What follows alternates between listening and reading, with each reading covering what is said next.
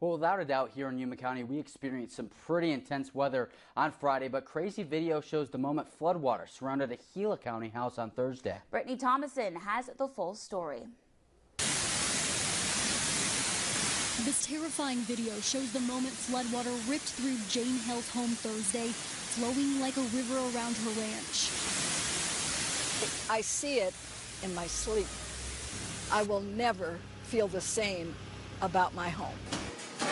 A home destroyed by the flooding, leaving the Hales and helpers cleaning up the aftermath. A lot of water came through this house. You can see the floors are full of mud and the water line comes up high at a little more than 2.5 feet. Nothing would have stopped it. It washed this whole basin full of water.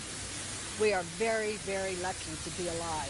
Thankfully, Jane and her husband are okay after the crazy storm, but one of her dogs is missing. Another died in the house. And they got the little dogs and put them all on the furniture in the living room, which was floating around, and I cry really easy, especially when I think about my dogs.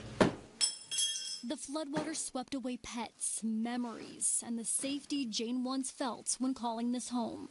And yet, after surviving the fire and the massive flood, the rancher tries her best to stay positive as she rebuilds. I believe the power of prayer helps.